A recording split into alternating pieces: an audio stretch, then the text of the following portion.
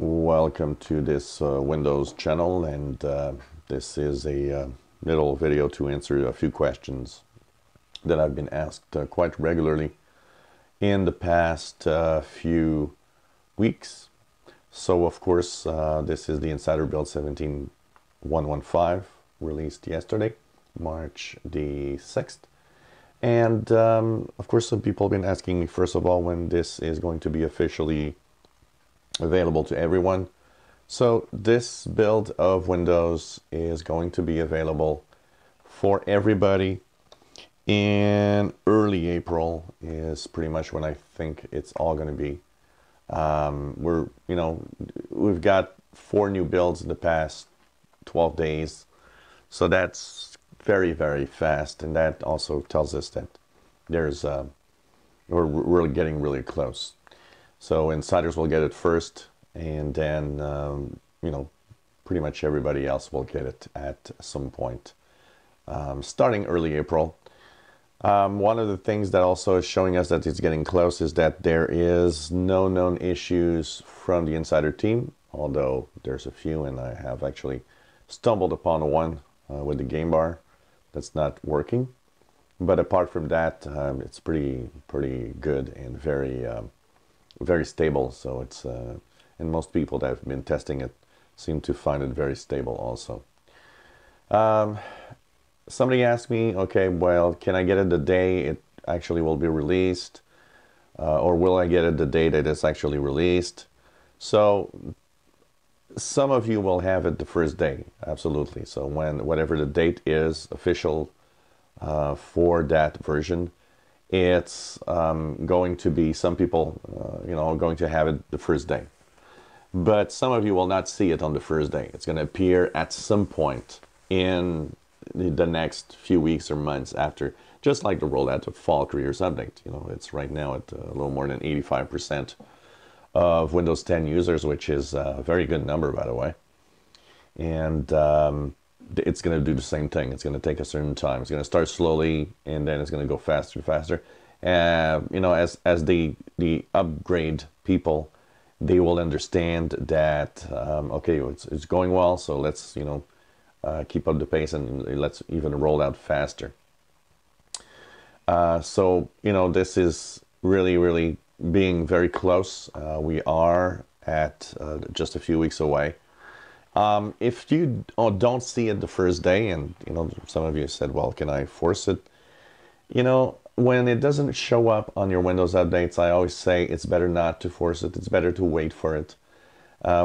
Past few builds or versions of Windows 10 have really shown that most people who had problems were the ones that actually forced it because they wanted to have it right away. There's a reason why it doesn't show up in your Windows updates.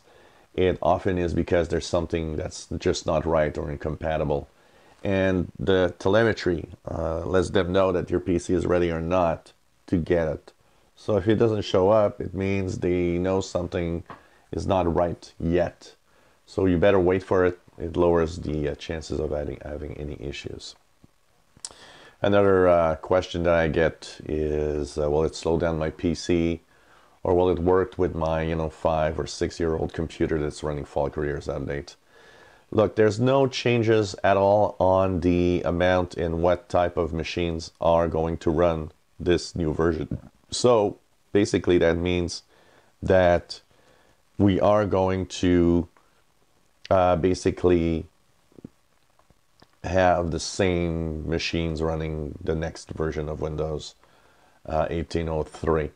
So your old 5 or 6 years old machine that's running Fall Careers Update will upgrade to this new version.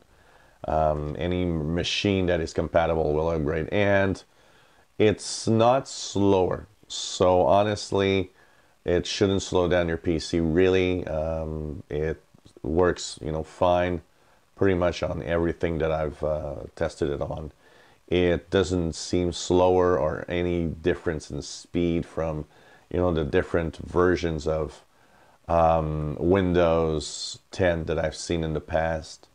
So that is for sure pretty much the same. They've been pretty good at keeping the versions really running well and not really requiring more resources. So that is a good thing, because I mean, one of the things that we're scared every time there's a new version of Windows is if it's going to be slower on the machine or not. And last question, is it really called Spring Creators Update? We don't know. We don't know because Microsoft has said absolutely nothing with this update. That name comes from the fact that somewhere in the code, in the insider builds, some people have noticed that the name Spring Creators Update is in there. It doesn't mean anything because it may be just internally at Microsoft they started calling it that. The best, I think, would be to call it just by its version number. The version number that it has is 1803. The version number follows the year and the month. So year 18 for 2018, 03 for the month of March means that it's the March 2018 release. Why not give it, a numbering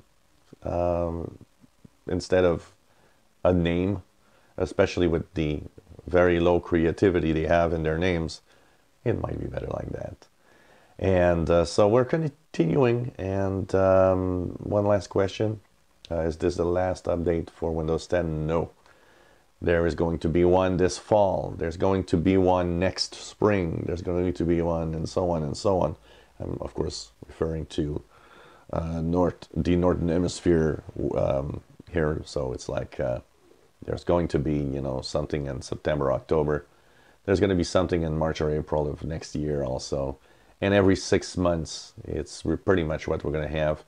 There's a skip ahead right now that I'm installing on my machine, and that one is the next version for September, October. So we're already seeing that Sets, for example, is going to come back and maybe be part of that version, But for now, nice new features. And last but not least, when will I review it fully? Soon. I am not doing it as long as there's a watermark on the bottom right because we are not there yet. But I know that we're pretty much, at what it will look like. So I could probably use this version and review it, and I'd be 99.9% at what it's going to look like, in a couple of weeks for everybody. So that's coming up. So hang in there.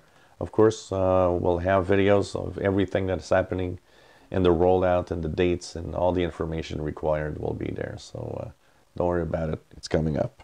If you enjoy my videos, please subscribe, give us thumbs up. Thank you for watching.